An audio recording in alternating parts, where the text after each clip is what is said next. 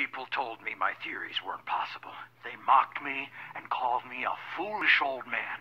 Well, I'm here to tell you that the possibility of time travel is not only real, but that it can be accomplished interdimensionally. I've revolutionized this radical concept, a new way of thinking about skipping across timelines. Instead of employing the traditional and often clumsy use of gravity for time travel, I've discovered a way to punch a hole in the fabric of our reality. By slipping through this fissure in time and space at a high rate of speed, it's my belief that instantaneous time travel will occur. In a few weeks, I will be attempting a slipstream through dimensions using a monorail system as my chariot. If you wish to attend this historic event, I will be at Pylon V13 of the Appalachian monorail system. Be there and witness history.